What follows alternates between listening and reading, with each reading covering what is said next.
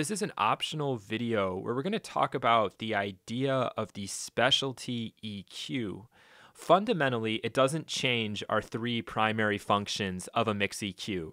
Okay, we still have the fix it, the blend it, and the enhance it. And specifically with specialty or boutique EQ, we're talking in terms of enhancing it, but maybe in a slightly different way. So let's just go ahead and jump into it. Specialty EQ can be thought of as a more subtle form of enhance it, where the choice of EQ may be just as important as the settings that you put in.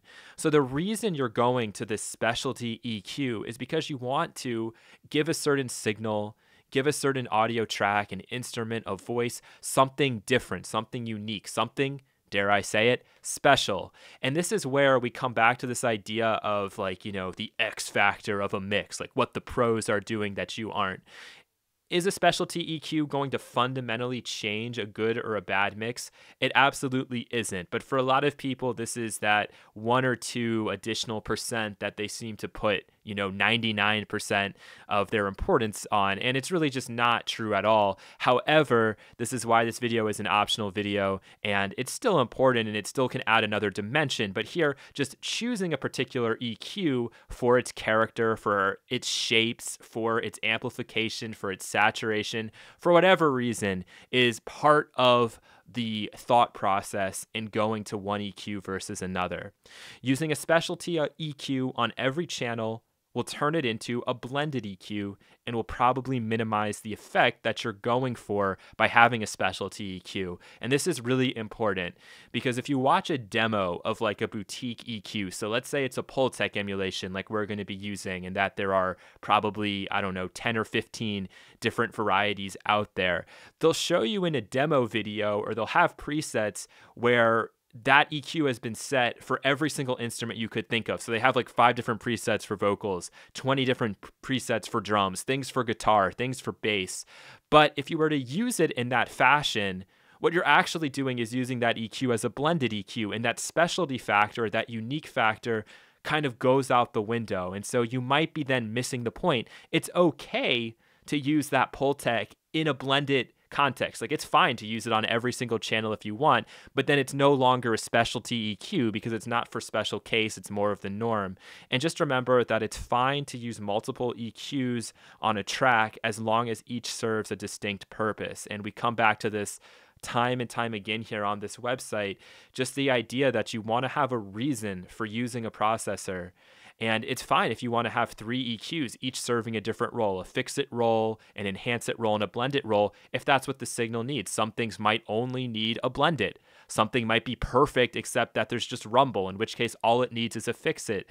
Totally okay. But again, since we're going to this idea of specialty EQ, you want to make sure it has a role. And it's even possible where you could have 4 EQs. Okay, so you could have a fix-it EQ, you could have an enhance-it EQ where you're tonally reshaping a sound, and then you could have another enhance-it EQ where you're trying to do something special, and then you have the blend-it. That might be for, like, let's say a really important lead vocal. That would be something you might consider doing.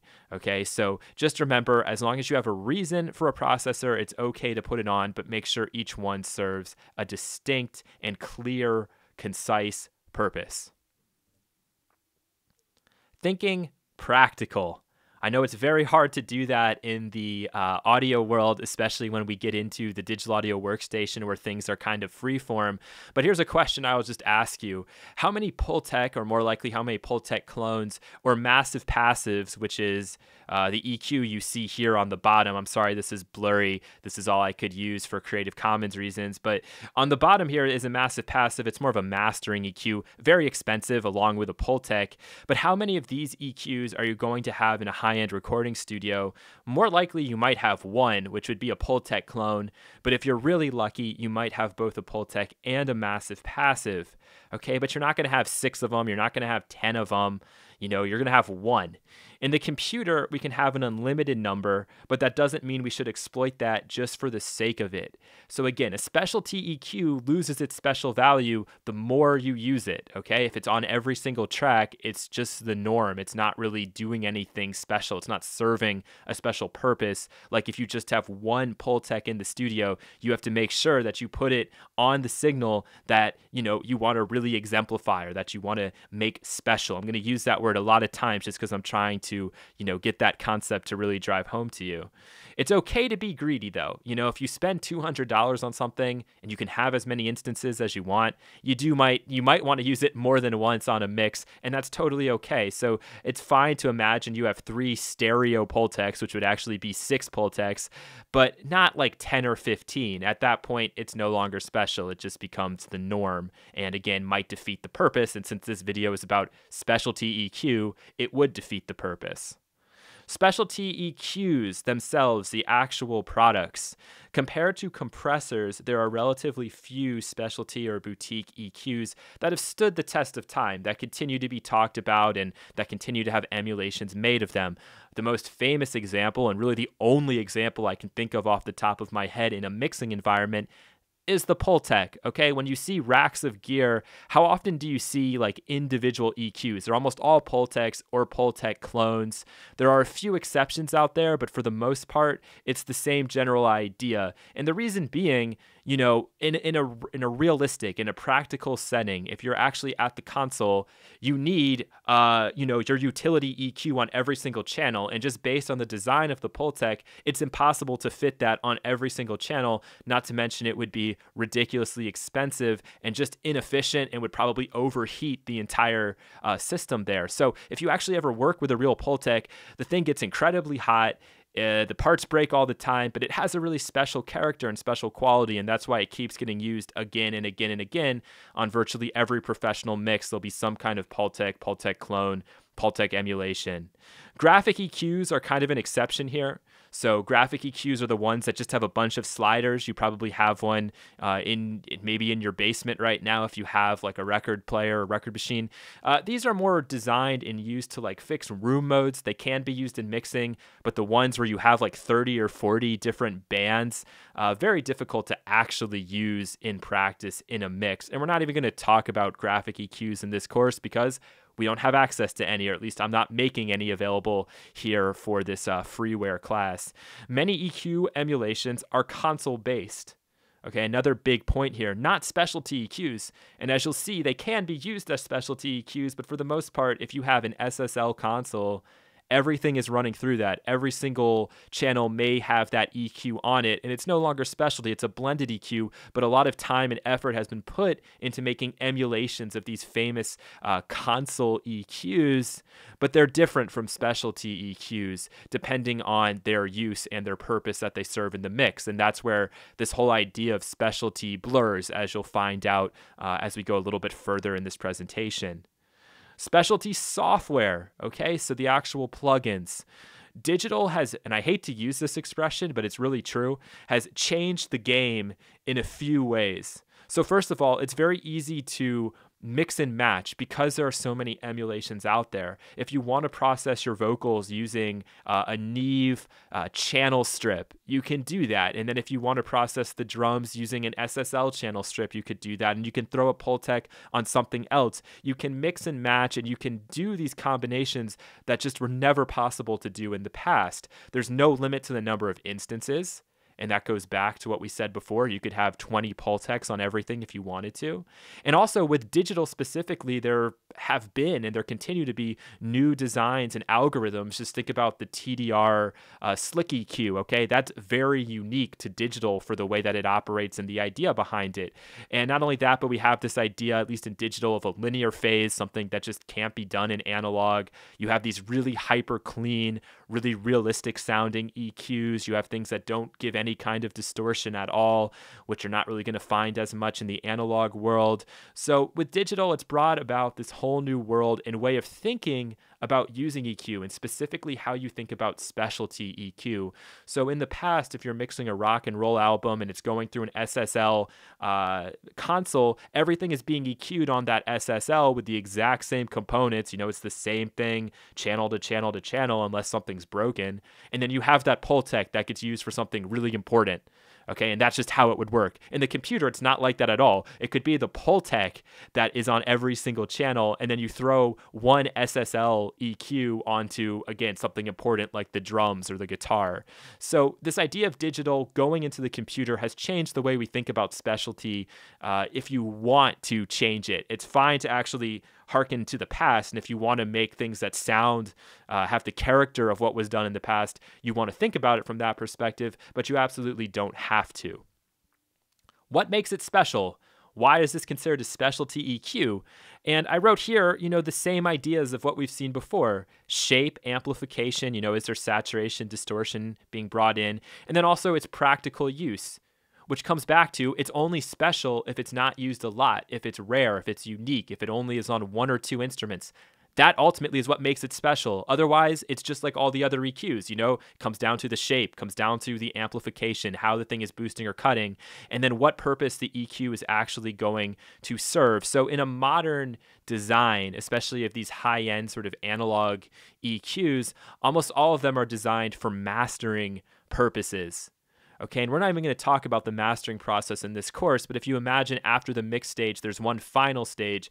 That's what the mastering stage is, and that's where you see like these EQs specifically made for that reason, or, which we're going to get to in a second, this idea of like the 500 rack series of making the EQ that you would find for 64 channels on a console, making just one of those available for you to have access to.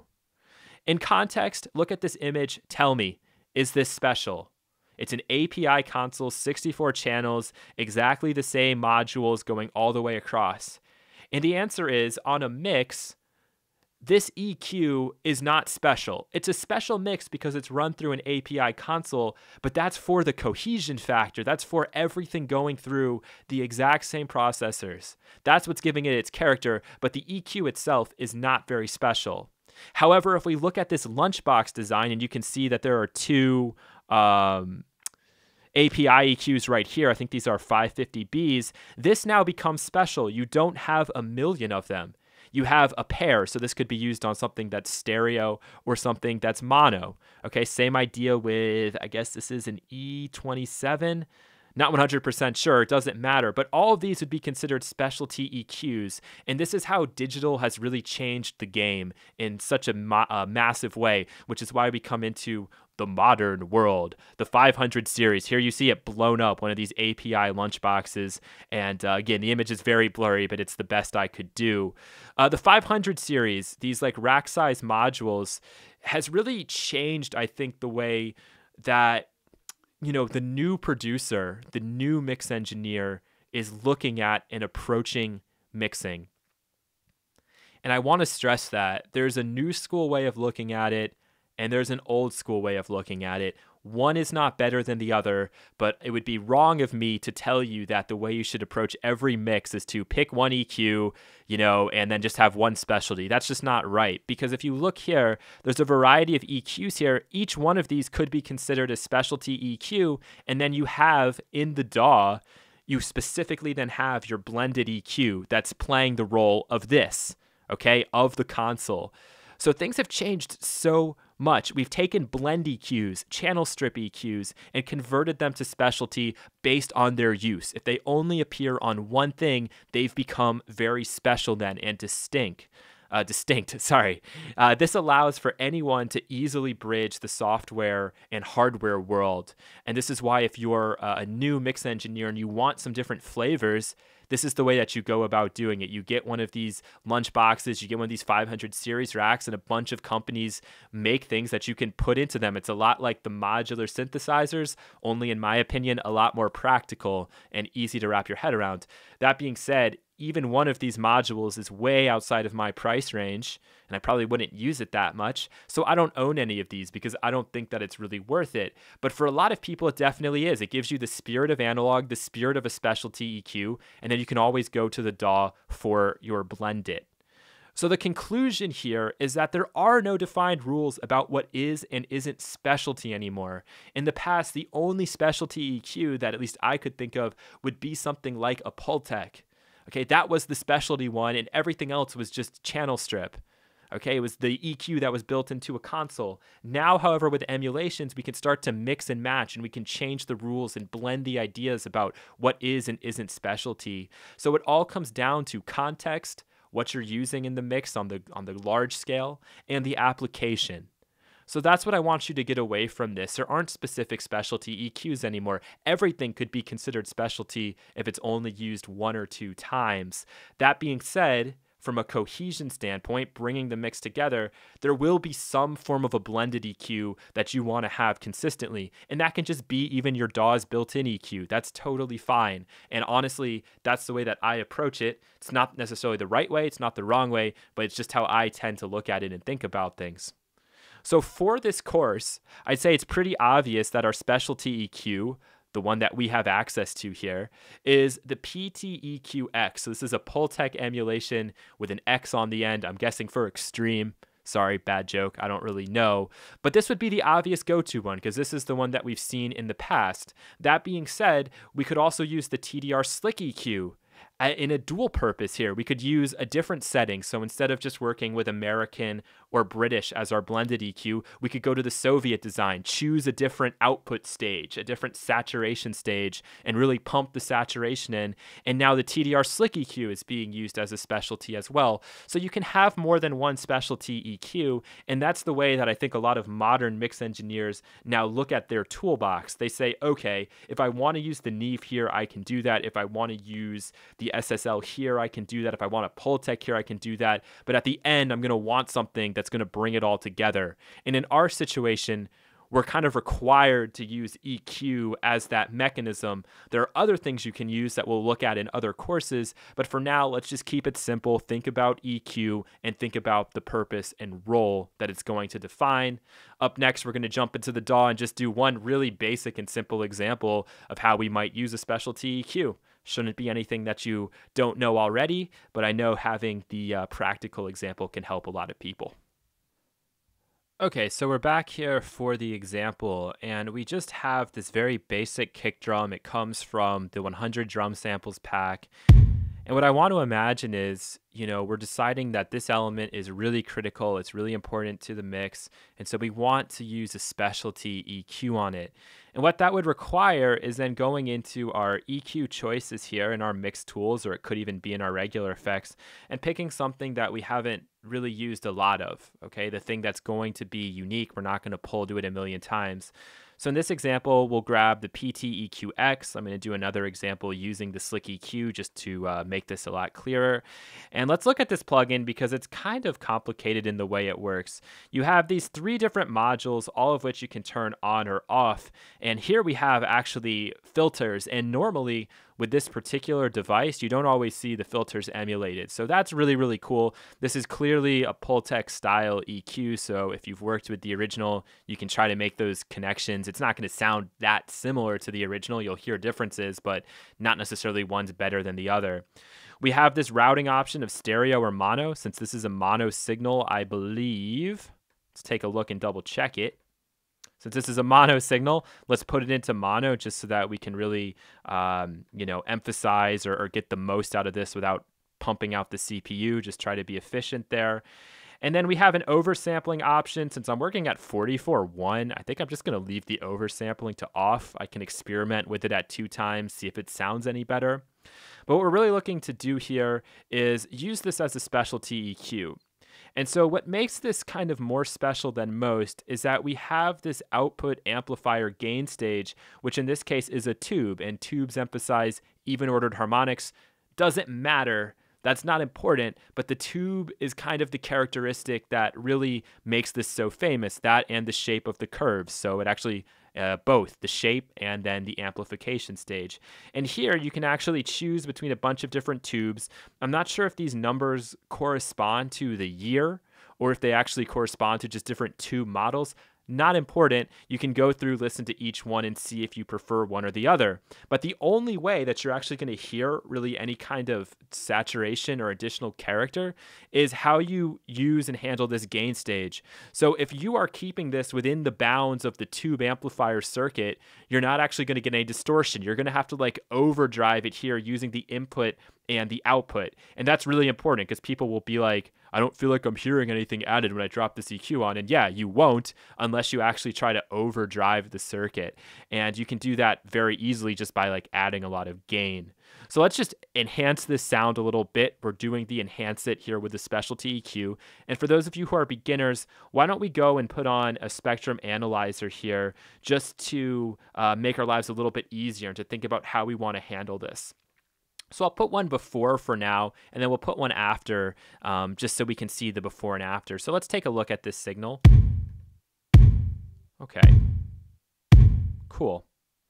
All right, so what I think I want to do, I think I'm going to try to enhance the transient. So that looks like it's around 112. I might filter off a little bit down here. Not sure how important that is. Probably going to turn the volume on my headphones up so I can really hear it. And then I might actually then also add some kind of a boost up in this region up here and try to emphasize that click a little bit more, make sure that this is going to pop through really good on small speakers.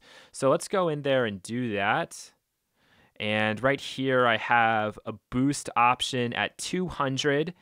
Is that going to work for me, or can I pick something a little bit closer? Okay, I could pick something that's 100. Okay, so I'm going to go ahead and turn this one on first. I'm going to turn the tube off for now. And let's just go ahead and add a little bit of boost, make sure we can hear it. Whoa. Okay, I thought that the EQ was really coloring it, but that was just because I turned it up. So even for me, you know, I get tricked by the loudness thing all the time.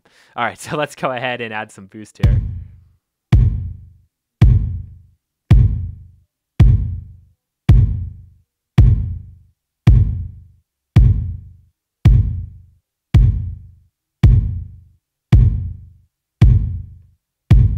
Okay, so I'm actually liking the boost at 45. I never would have thought that would be where I'd want the boost at, but hey, there it is. Let's see what happens if we put this low cut up to 50. Now, the unique thing about these filters is that they have a very broad slope. So typically, even though we have 45 when we're adding a boost, it's okay to put the low cut on. Let's see how that works.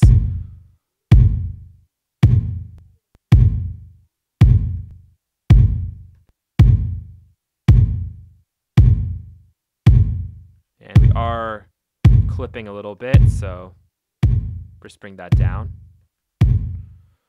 Let's try bypassing everything.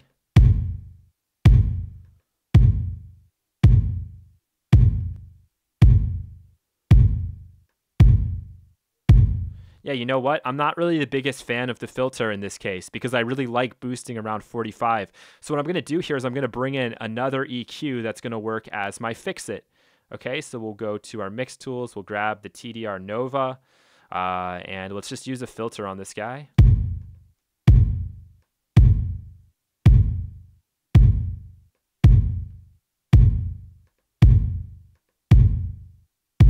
Okay, I'm liking that a little bit more.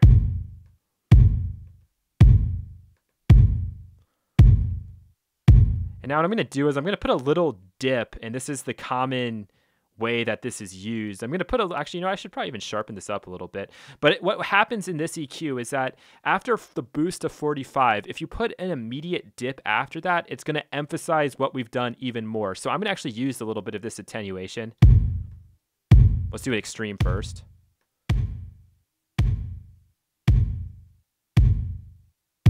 So I'm just trying to focus that transient, that fundamental. So this should have cleared things up a little bit. Yep. You can hear how much more precise that is, how clean it is. I know it's getting quieter, but it's also having that same effect. And then what I might do is go and, I don't know, let's pick a high frequency and just hear if there's a boost that we like.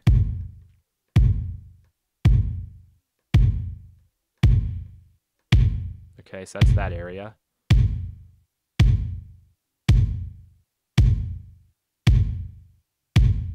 I'm always a big sucker for 5K, but I think in this case I'm going to go with 4K.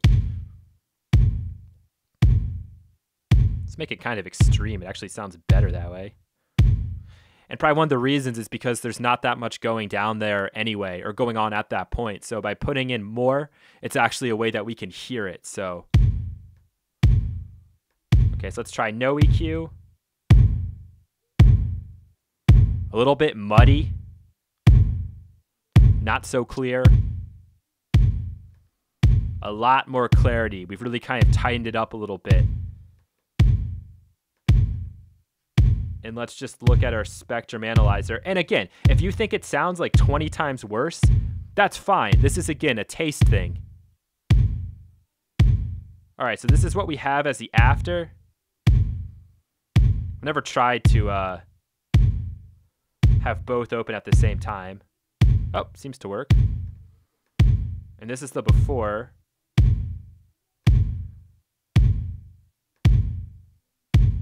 Okay, so really look at what's happening in this region around here. Okay, and even kind of to an extent what's going on there. And you can see the way that we've smoothed this all out ever so slightly. Okay, so not the biggest difference in the world, but still something is going on there and we can definitely hear what's happening. Now, if we want, we can try to add in that additional character by bringing in the tube component of this. And each of these tubes is different. And again, we're going to try to like overdrive it to make sure that we can actually hear it.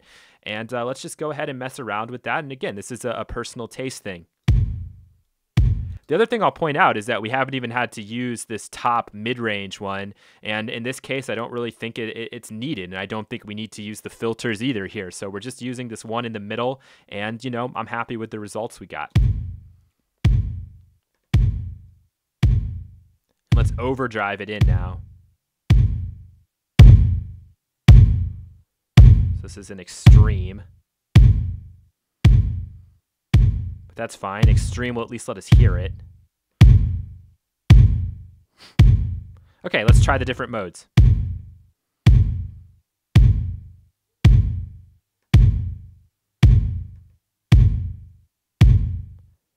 I'm liking the pound on that one. That one seems to take away clarity. So for me, it's between 88 and 82.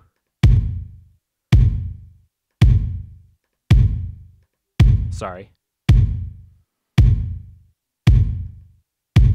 Yeah. Oh, yeah.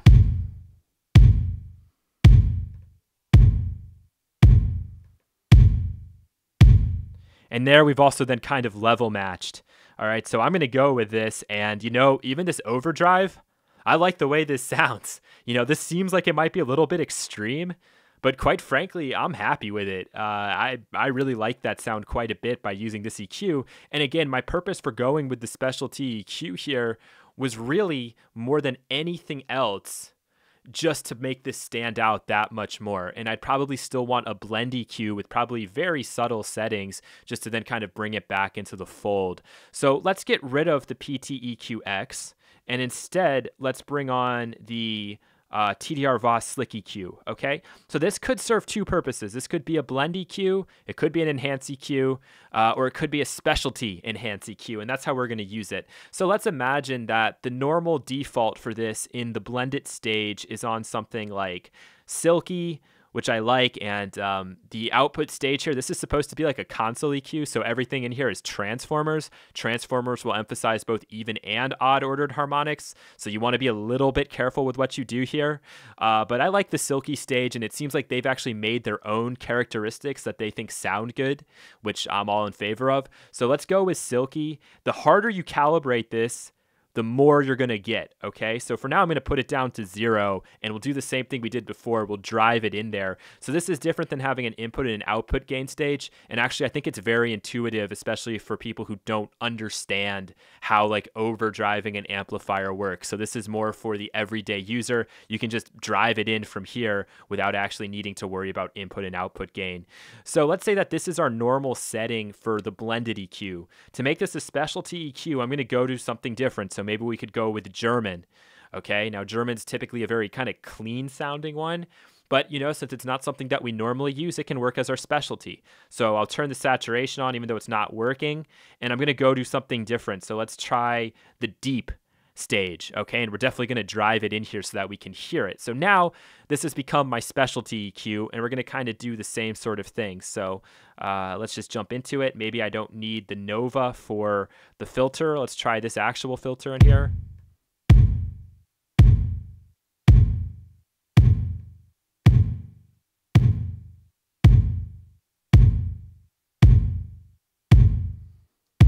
Cool, and now we can either use a shelf or a bell. Why don't we just go ahead and try to use a shelf?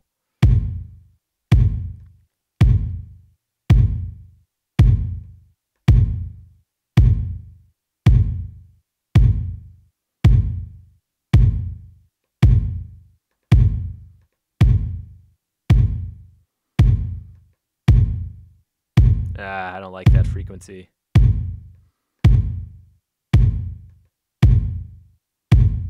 Okay, I'm more a fan of that. Let's just go ahead and compensate. And we're going to do similar to what we did before. We're going to go ahead and put some cut in here. Make it extreme first.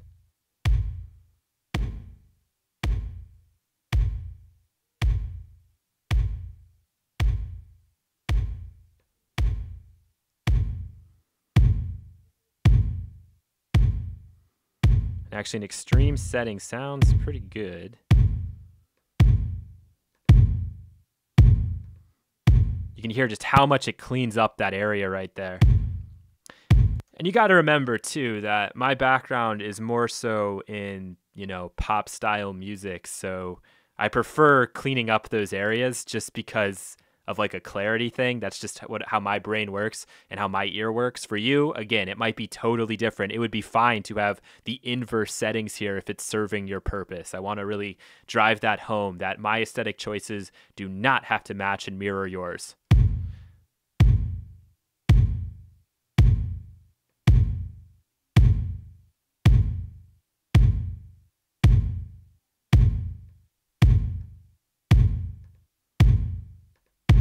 No, definitely the high shelf there. Okay, so we can take the whole thing out and in.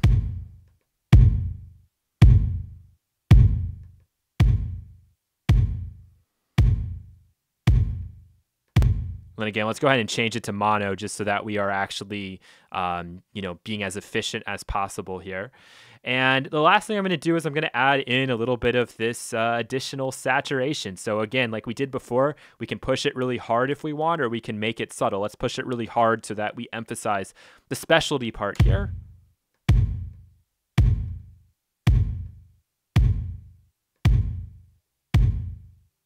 So we can go through the different models.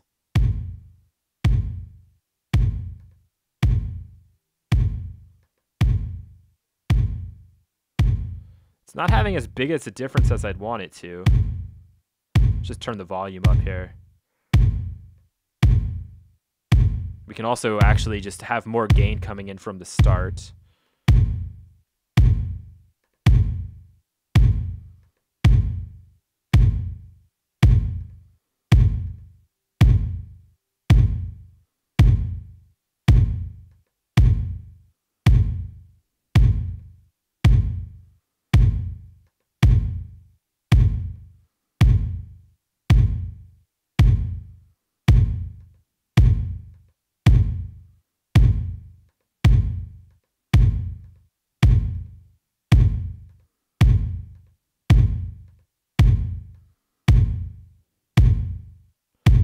So with this one, the saturation's a little bit harder to hear than it was with the tube, but if you have a lot more critical ear than I have, you're probably hearing bigger differences. I'm honestly not hearing the biggest of differences in the world. You can really hear the funky, you can kind of hear the deep. The other ones, it's a lot harder, and I think that has to do with this being more of a blended EQ in general, where you're really just trying to add that little bit of cohesion, something more that you may be going to sense with a lot of instances versus really trying to overdrive this thing. Or maybe I just don't have the most critical ear in the world, so this is what I think I'm going to go with.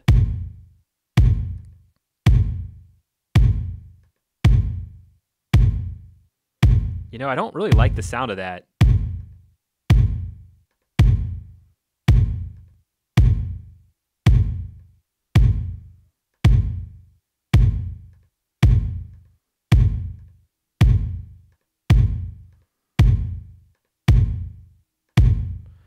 Maybe this would actually be a little bit more in my liking, or I might just not put saturation on at all. Okay. I think that's what we'll go with. So one final time, let's do the before and after.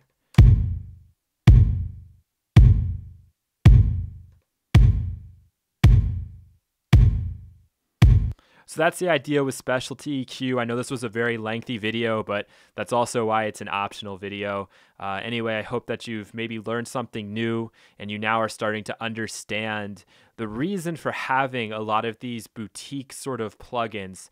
It's not going to change your mix. It's not going to change your life. It's not going to suddenly take you from an amateur to an experienced professional. But what it will do is give you another set of tools for enhancing your particular parts here and actually maybe trying to make some a little bit more special than others. That's really what it's all about. Thanks for your attention, and I hope you've learned something new.